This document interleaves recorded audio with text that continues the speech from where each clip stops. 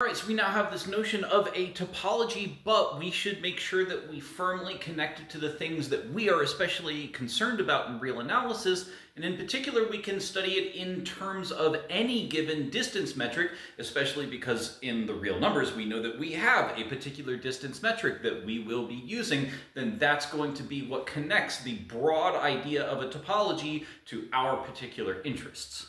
Suppose that you have any distance metric, right? So x is any space, d any distance metric. Again, we know that for us, this is going to be the real numbers, and this the standard distance metric on the real numbers. But we can always talk about the topology induced by that metric. So here's how we form it. We're going to form this cursive T, and it's going to be made up of all of the subsets of X, right? So if G is an element of the power set, it's a subset of X. And every point inside of that G must have some neighborhood given by the distance metric, which stays inside of G.